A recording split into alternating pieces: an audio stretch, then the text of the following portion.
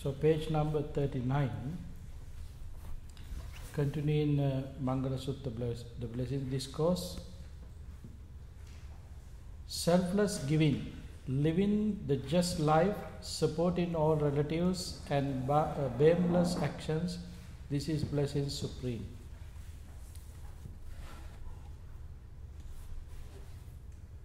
Selfless giving means practicing generosity. Living the just life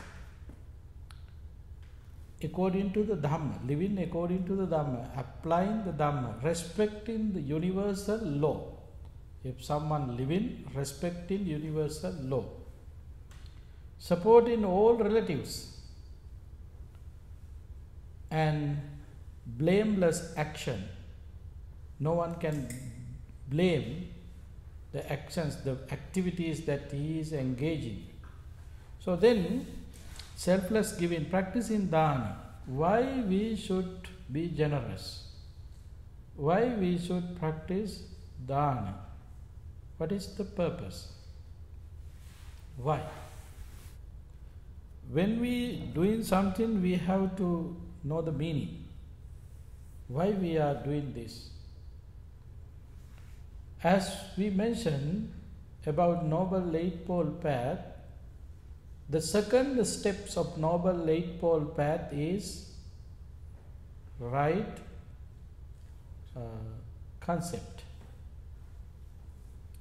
Samma Sankappa. Selfless giving is you are developing your Samma Sankappa. Samma Sankappa divided into three. Nekkama Sankappa, Avihimsa Sankappa, Avyapada Sankappa. In the morning, Bhante mentioned about it. Nekkama Sankappa, abandoning in here, selfless giving. There is no reasons. Oh, I am giving these things, hoping something. That is not the way how we should practice. No reason. I am not expecting anything, just giving it, benefits for others. That is the selfless giving. Nekkama Sankappa. After done, there is no any hopes about it. It's done. Done is done. No more. So this is selfless giving, dana. Why we want to practice this generosity? To develop that concept. What is that concept? Abandoning. Not to cling. Giving some experience yourself, not to cling. The way how,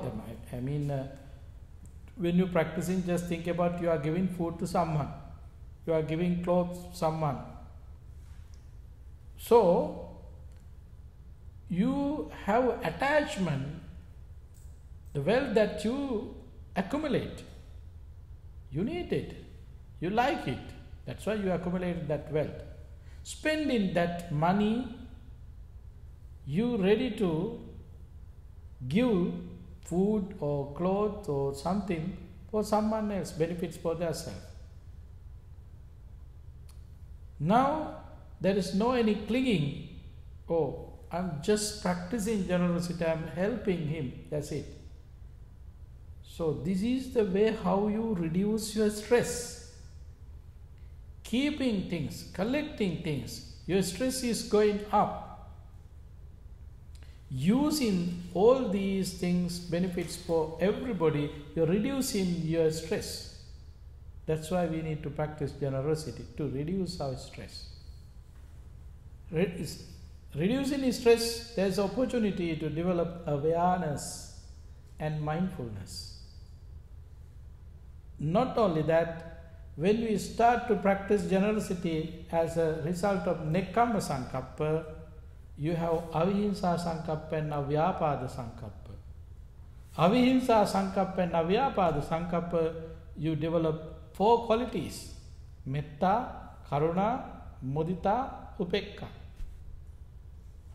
When we start to practice generosity, as a result of practicing generosity, you develop metta, karuna, mudita, upekka, loving-kindness, compassion, sympathetic joy, and equanimity.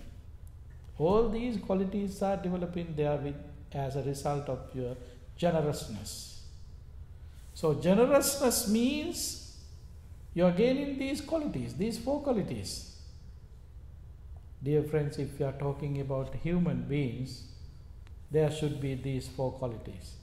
Without these 4 qualities, how we can recognize human beings? Attaining enlightenment means someone who established these qualities. That person does not change his mind because he does not have any defilements, so he can stay with the loving kindness thoughts without changing. Whatever the things happening, it doesn't matter. His compassion is unshakable. His sympathetic joy is unshakable. Equanimity is unshakable because no defilements in his mind. So it's come through the maximum level. We can come to that maximum level through our practice. So starting with the generousness. That's why we have to practice to reduce our stress. As a result of reducing our stress, we can increase our concentration, mindfulness. Through the mindfulness, we can increase concentration. When we have concentration, then we have wisdom too. Wisdom and concentration gaining together. So now you can see selfless giving, why we want to practice dana, to reduce stress and increase other qualities along with mindfulness and concentration. So that is the meaning. Living the just life means respecting the natural law. Respecting natural law means you abstain from killing. You abstaining from stealing. You abstaining from sexual misconduct. You abstaining from lying. You abstaining from intoxicants, likewise drugs and alcohol. Why? You respect the natural law. According to natural law, all living beings like to live. No one willing to get any hurts from anyone. If someone bothering, if someone disturbing you, you don't like it. In Dhammapada it says, Attanang upamankata nahaneya nagataye. Take you as example. Think about others. What you don't like to get from others, they also don't like to get from you. You don't like to get any disturbs from anyone, so they also don't like. So, killing or hurting, no one accepting. No one willing to get any kind of disturbs from others. So same as you. Attanang upamankata. Take you as an example. What you don't like, they also don't like it. So that is the way how we can respect the natural law. This is natural law. Whatever explanations there are in the law book, it doesn't matter. In simple way, you can see through their feelings, how they react, the way how they think about it, how you feel it. That's the best things. Not get into their shoes, get into your shoes, stay with your feelings, then you can recognize the world. That's why the Buddha explained in Loka Sutta named Loka, Imasmin Byamatte Kalebere Lokancha, Loka Samudayancha, Loka Nirodhancha, Loka Nirodhagami, Patipadancha Panyapemi. Origin of the world, cessations of the world, cause of the suffering, all these things using this body, I would like to say. The Buddha said in Loka Sutta. It means get into their feelings through our experience, we can recognize their thoughts, their ideas, their feelings. When we able to connect with, when we open our mind with our feelings. Open your mind. I don't like if someone blaming in unnecessary way. If someone disturbing, I don't like. If someone hurting, I don't like. If someone try to kill me, I don't like. Same as you others don't like any of these. So respect the natural law. Why? The Buddha said, Yadi sang apate bejan, tadi sang harate palam. What we sow, that's the thing that you have to reap. So you have to pay for it. If you are doing something, you have to pay for it. Newton also had the theory. Third theory says every action has a reaction.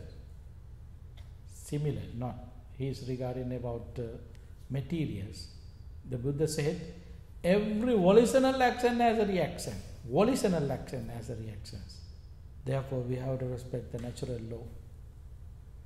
The natural law means we have to observe at least 5 precepts in minimum level, 5 precepts. Not to kill, not to steal, not to adultery, not to lie, not to use drugs and alcohol. This is the way how we can respect the natural law. Some people believe these 5 precepts only for Buddhists. No. The Buddha did not introduce 5 precepts. Buddha went beyond that. There were this tradition. Buddha accepted it. Buddha appreciated it. So therefore, sometimes I have seen some people when we giving helping others to observe precepts, some people are not ready to observe because they have a thought, they have an idea, oh, when I observe 5 precepts, I might become Buddhist. No. When you observe 5 precepts, you might become a good human beings, not Buddhist. Why? You ready to respect the natural law. You ready to live according to natural law, respecting natural law. It does means living the just life. Supporting all relatives. Supporting all relatives. The previous one was talking about your family. Now, in this one is talking about relatives. Next to you, next to your parents, next to your husband or wife, then relatives are there. When we are able to help them, we have to help them. We have to take care of them. We have to support relatives. Why? It is an opportunity to practice generosity. It is an opportunity to practice generosity. So therefore, we have to support our relatives if they are if they are willing to get some support from us. If they are needy people, we have to help them.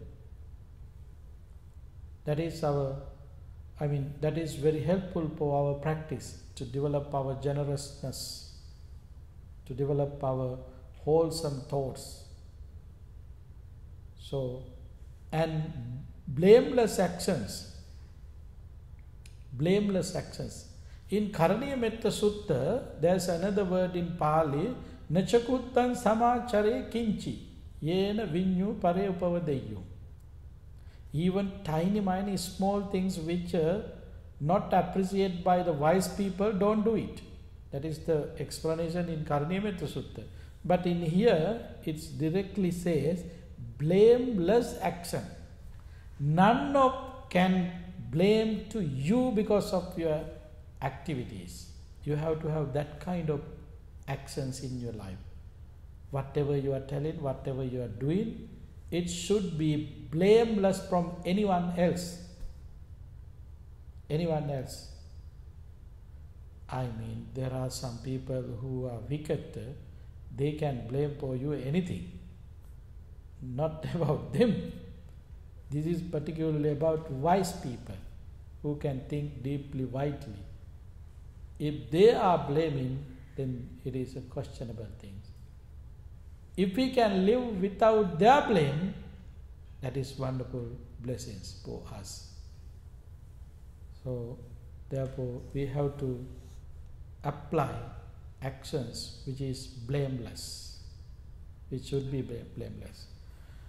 Next one, to cease and abstain from evil, complete restraint from intoxicants, to be diligent in virtuous practice, this is blessings. Arati virati papa, to cease and abstain from evil. What are the evil things? What are the evil? What kind of things are evil? Wicked things. Always create unhappy thoughts. Always develop our stress. Those are the evil things. It might be coming from as words. It might be, you can see, as actions. Whatever. It doesn't matter. Evil. The nature of evil is polluting your mind. Anger arising, jealous arising, hatred, and killing thoughts, all these unnecessary, unwholesome thoughts would be there because of that evil things. Therefore, we have to pay attention, we have to determine ourselves not to increase our evil. Not to increase our need. So we have to abstain from evil. We can't abstain without observing it. We have to observe it. Then to avoid all the evil actions, evil thoughts. Thoughts are dangerous. In the persistence of Dhammapada it says, Mano pubbangama dhamma mano setta mano maya. The mind is the leader of all and each of activities. So if you are doing or telling something with a wicked mind, the results would be bad. Results would be painful. So same, it's explained the power of your mind. So therefore evil mind is not helpful to live happily, peacefully. So we are willing to be happy. We are always concerning about our happiness. We are working on that. Each and every actions at the end we are willing to be happy. So therefore to take care of happiness, to develop our happiness, we have to away from evil things, evil thoughts and evil deeds. Complete restraint from intoxicants. Intoxicants. Particularly in here, majja, pamacha, sanyamo. Directly we know drugs and alcohol. These are the intoxicants. Drugs and alcohol. These are famous things. Not only these, there are so many. So many. Nowadays we can see people are addicted to cell phone, gambling, computer games. All these are intoxicants driving into wrong direction. You waste in your time, you don't know. You waste in your time, you don't know. You waste in your energy, you don't know. That's the nature of intoxicants. I think those intoxicants are danger than drugs and alcohol. Sometimes person who is using drugs and alcohol, they might be able to recover. But it is not easy to recover from those kind of addictions. They need a rehabilitation program, years and years in their life to come to their normal life. All these are intoxicants. So therefore, we have to tame. We have to observe all the time what is happening here, what is going on here. It means kind of mindfulness should be there. So complete restraint from intoxicants, because intoxicants not helping us to maintain peaceful, happy life, particularly relaxed life. If there is any kind of intoxicants are not supportive us to practice our spirituality, to develop our spirituality, develop our insight, to be diligent in virtues and practices.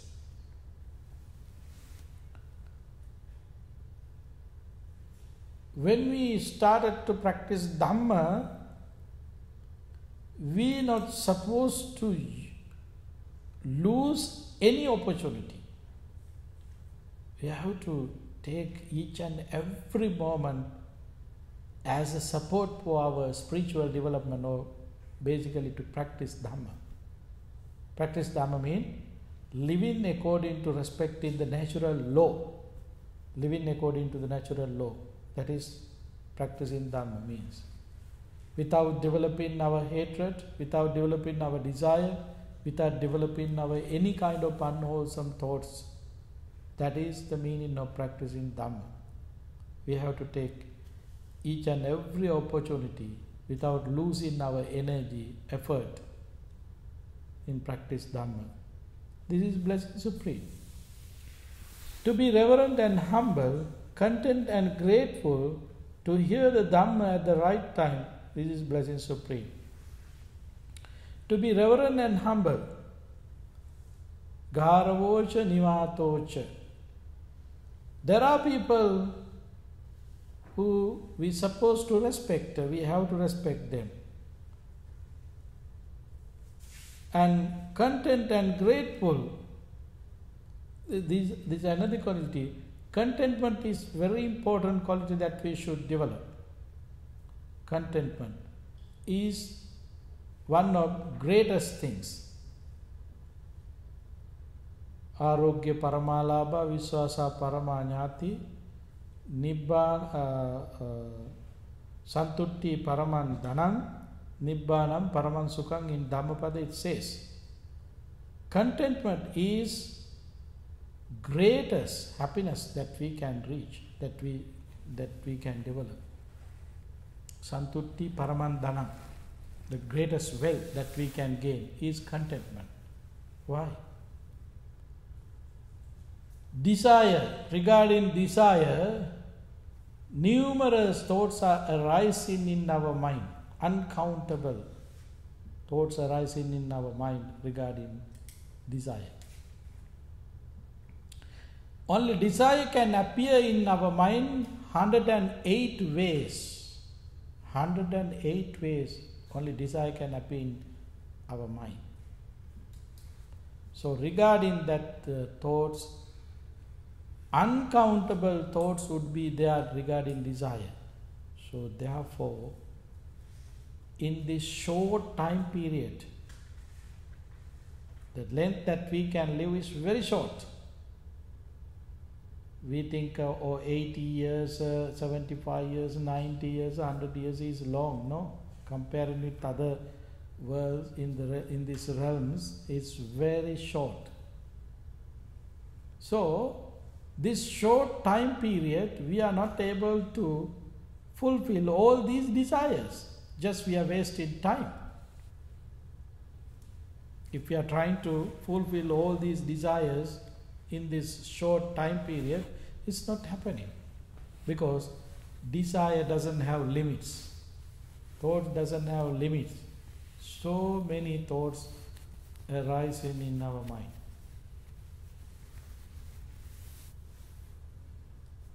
Therefore, we have to develop that quality contentment. Contentment, we have to develop that quality. And grateful, we have to appreciate all the time what we receive. Each and every moment. These are very helpful for us to keep our happiness, continue our happiness. Things that you can have are smaller than the thing that you already lose. So many idea, thoughts, plans there were. We are not able to fulfill any of these things, but very short, limited things that we gain in our life. Thinking of these losing things, always our stress, anxiety going up. But enjoying the things that you already receive, achieve, you can be happy. You can be happy. Why you want to worry, upset about the things that you lose? There is no reason. You can't get back those things anyway. So therefore, stay in this moment. Be mindful. Stay in this moment. Enjoy the things that you have. Contentment and gratefulness is very important for that. Is a very, very good quality. To hear the Dhamma at the right time. Listening to Dhamma is one of wonderful opportunity for us to liberate. Listening to Dhamma. Listening to Dhamma means you are gathering some information as well as there is opportunity to analyze those explanations to realize the meaning of life. Meaning of life. Dhamma is not something, it is the nature. So therefore, we have to hear the Dhamma at the right time. Right time means the time that you need. You have desire to recognize, to understand, to realize it. So at that time, if you can hear the Dhamma, that is the right time. That is the right time. So in this very life, we know we are suffering in this birth and death circle. We know now we have a human life, we don't know about next life, how would be our next life. So this is the right time, because we can hear Dhamma, our ears are clear, we have a brain that words can recognize, we have ability to analyze, we have mind powerful to think deeply and widely. Now we are in right time to listen to Dhamma. Just in case if we are deaf, we are not able to listen to anything. Just in case if we are living as kind of weak people, special needs, weak people, we may not be able to listen and analyze and realize the Dhamma. So now right time. So we have to use this right time to listen Dhamma, discuss Dhamma, practice Dhamma. It is great blessings. To be patient and obedient, the scene of recluses, to discuss the Dhamma at the right time, this is blessing supreme. To be patient and obedient, we know these are qualities, even we can experience even any kind of life. If we are patient as well as we are obedient, how would be the results, the benefits that you can experience being an obedient, patient person? We don't want to wait for that to get some explanation from others. Then what about scene of recluses? The scene of recluses means already they are completely focused on their practice. They are heading to renounce the worldly things. They already renounced the lay life. Renouncing lay life, maintaining a goal to attain enlightenment. This is the recluses means in here. So it is an example for us. It is an example for us. We need some support. If we can see someone as an example, it is a big support for us in our practice. So therefore, that's why it's blessings to see recluses. And to discuss the Dhamma at the right time. Right time means, as I mentioned, this is good time to discuss. We can hear well, we can understand, comprehend well. So, this human life is the wonderful place, right time to discuss Dhamma. So this is blessing supreme. To live austerely and purely, to see the noble truth and to realize the Nibbana, this is blessing supreme. So, as I mentioned before, we have to develop the quality named Tapo, austerely and purely. Why? Taming our ear, nose, tongue, all these faculties, controlling those bases, faculties, to fulfill our duty and responsibility. That's why we have to control our ear, nose, tongue, all these faculties. To fulfill our duties, responsibility. Why we born to this world? We did not born to this world just to eat and sleep. In Indian literature, it says there are few things common for all living beings.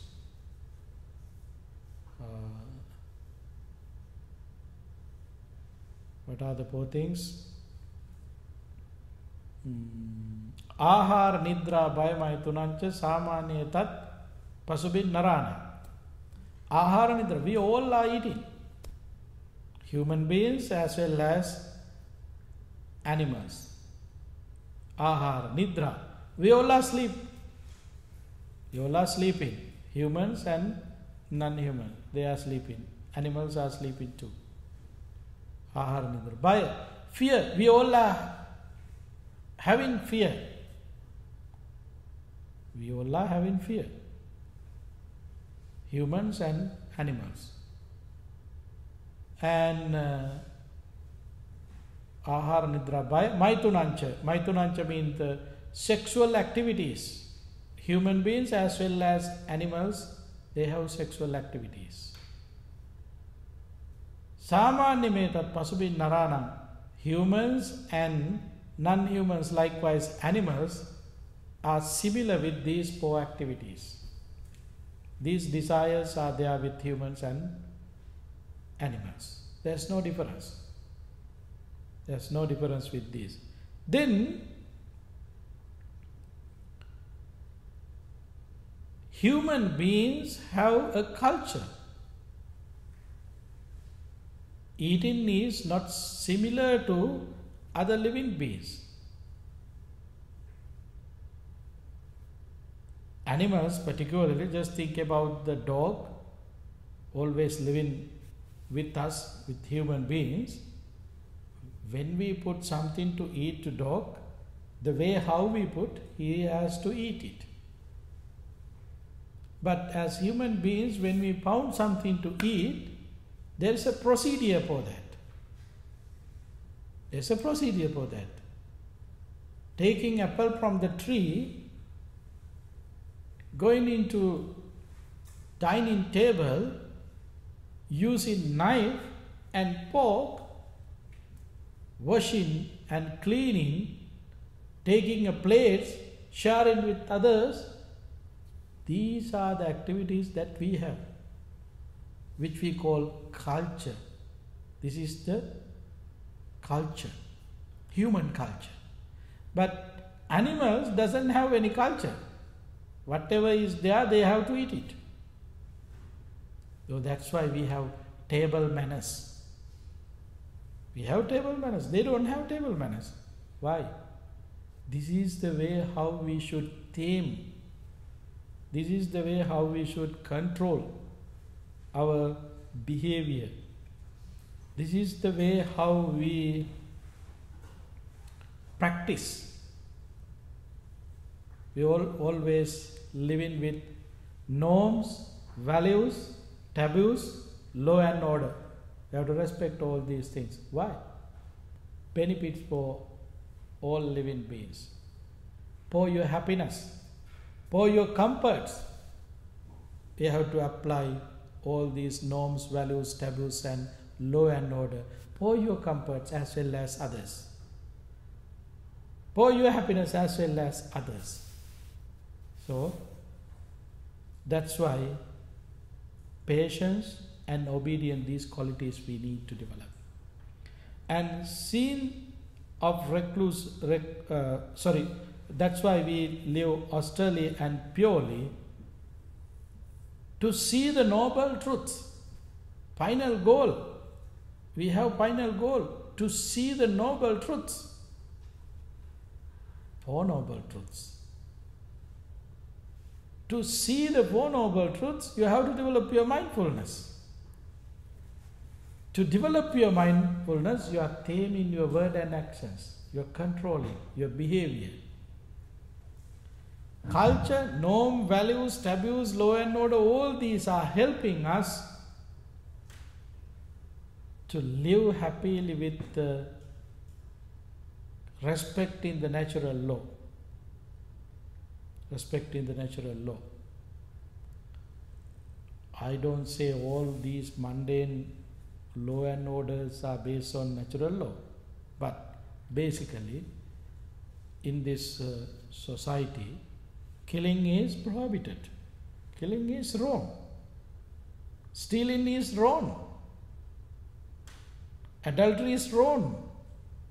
Lying is wrong. Using drugs and alcohol is wrong. These 5 things are basically around the world. Each and every civilized society is not accept. Very simple. It means all law and orders based on these 5 things. So all these 5 things are the reasons to have taboos, norms, values, all these things also. So this is the way how we can live austerely and purely.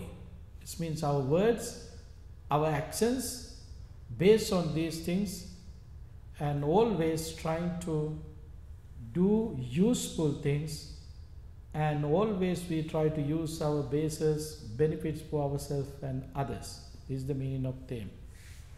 And to see the noble truth, that is our final goal, and to realize the Nibbana. So as we know, to realizations of Nibbana, we need to develop Sati, Samadhi, Panya.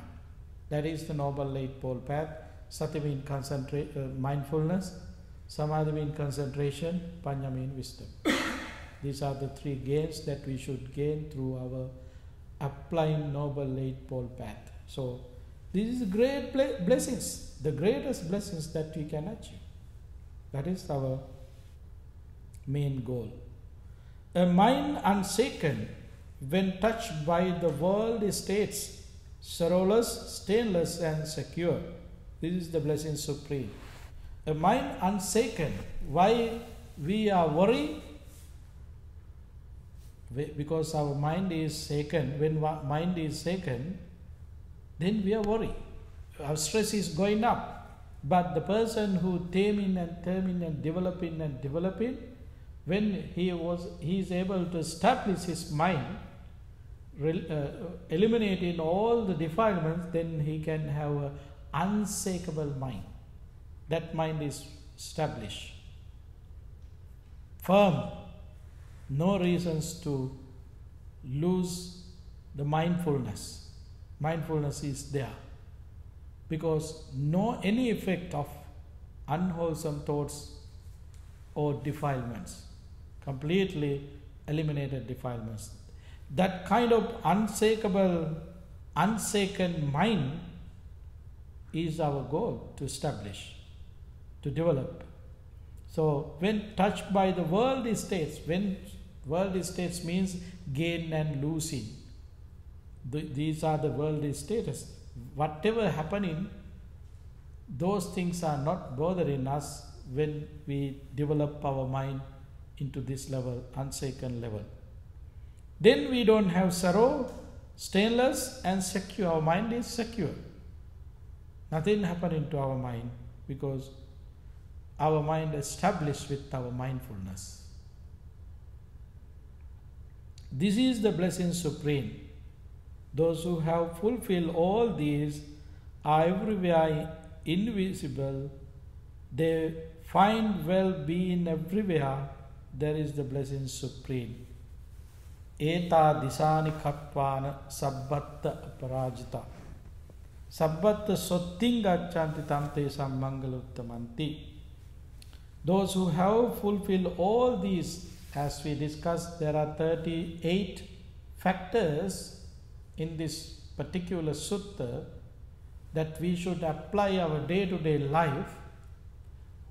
Whoever able to apply these factors into their day-to-day life, definitely it doesn't matter where you are living, what kind of human beings are you, it doesn't matter, you can see the results yourself. They find well-being everywhere. There is blessing supreme. You can get rid of samsaric suffering. You can attain enlightenment. So this sutta is explaining what is noble eightfold path in different ways. Completely all these things regarding noble eightfold path. The way how you can develop your right vision, right view. The way how you can develop your right thoughts or right intention. The way how you should live according to Samma Jiva. Samma Jiva means away from unwholesome lifestyle and wholesome lifestyle. And the way how you can establish your mindfulness, the way how you can develop your concentration, the way how you can gain your wisdom. All these explanations are here in this particular sutta, Mangala Sutta, Blessings Discourse. Okay, so this discourse is not just to listen, this discourse is to apply our day-to-day life.